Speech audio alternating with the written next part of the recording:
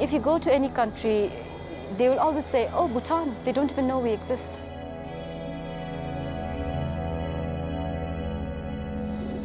I mean, people, whenever I said I was going to Bhutan, they go, where?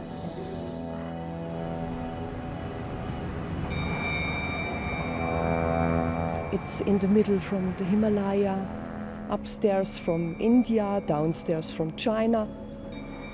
You could be excused for not knowing of Bhutan or where it is on the planet. It's a tiny country, hidden in the Himalayan shadows of its two giant neighbours, India and China. A kingdom which insulates itself from external influences, and while the rest of the world continues to pound the treadmill of economic development, Bhutan continues on its somewhat alternative path, pursuing the ultimate goal for its people: happiness.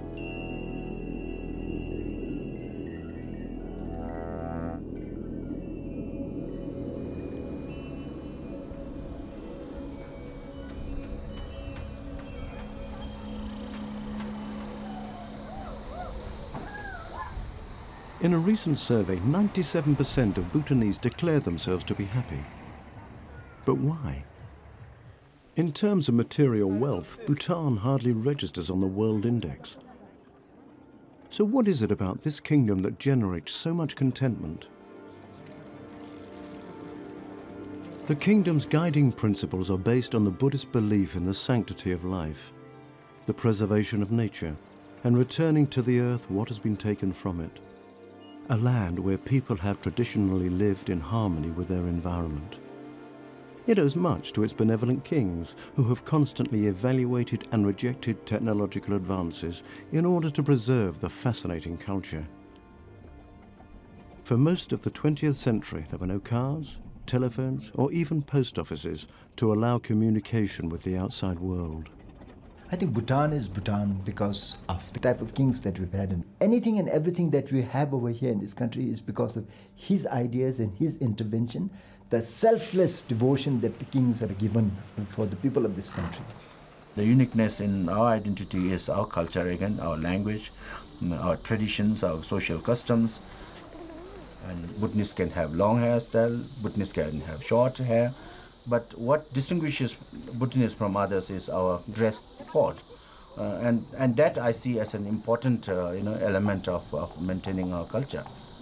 I'm so totally glad that the government said, okay, you have a dress code in all public areas, but this is our national identity. We are such a small country sandwiched between two giants. Imagine what would happen if everyone just decided to go wear Western clothes, and what would become of little Bhutan with only 600,000 people? I mean, what identity would we have left?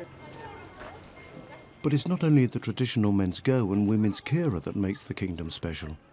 By anyone's standards, Bhutan is certainly different. And while much of its identity is similar to Tibet's, it is the only country in the world which practices tantric Buddhism, a mixture of tradition, mythology and superstition, where spirits, deities and astrologers are part of everyday life. People are very religious and very superstitious also. That has kept the Bhutanese people peaceful. I have to consult an astrologer. So he looks at good deeds, when my stars are good.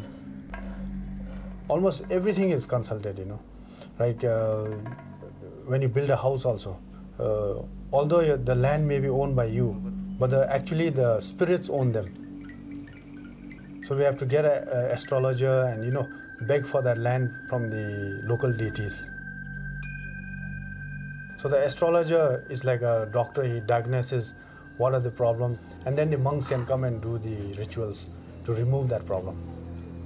And when the house is eventually built, interesting decoration ensures that good luck will be ongoing.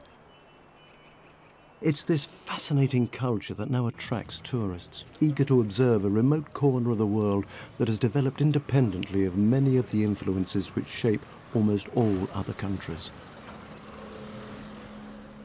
After centuries of self-imposed isolation, Bhutan has tentatively opened its mystical doors to the world, initially issuing small quotas of visas and steadily increasing these to the thousands of tourists who now visit this very special country.